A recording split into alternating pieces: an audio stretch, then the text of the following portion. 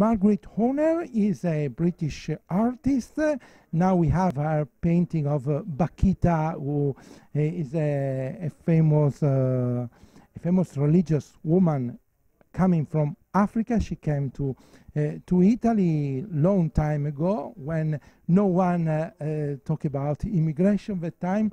And but now immigration is a serious problem, especially the problem of people running from wars, from countries which are destroyed by wars, and it's a problem you feel very much. So you will also come to Calais in next Sunday. Why? Yes.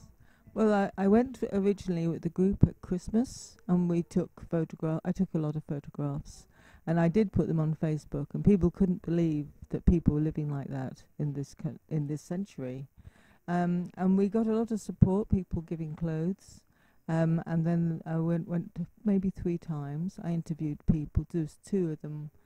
They spoke just Arabic. One man, he wanted to go back, but he would be killed if he went back home.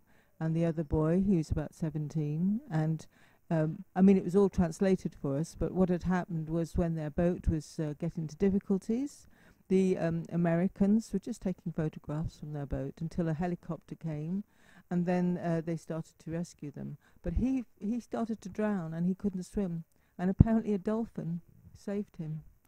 So Saved by a dolphin? Saved by a dolphin. He was only 17 at the time. You see, the dolphins are more human. Yes, more human than us. More helpful, anyway.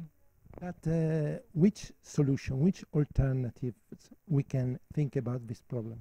Because, of course, many people say it's not possible to welcome everybody, every person running from wars. It reminds me of a story of a... Is it a problem of numbers or what? Well, it reminds me of a story someone said, how can you, our role in the world to help? And there's a story where a lot of turtles had got washed up on the beach, and a boy was getting one turtle and put it back in the sea, and this guy says, what are you doing? You know, there's so many turtles, what difference can you make? And he said nothing. He just got the turtle, put it in the water, and said, made a difference to that one.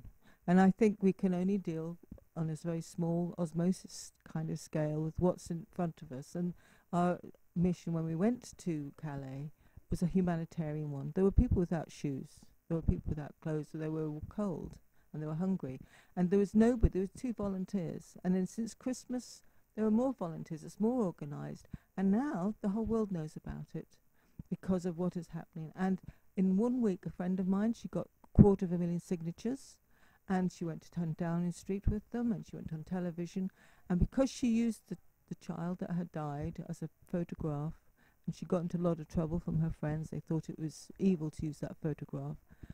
I came to her defense and said it's not that photograph that is evil, it is what's caused it that is evil.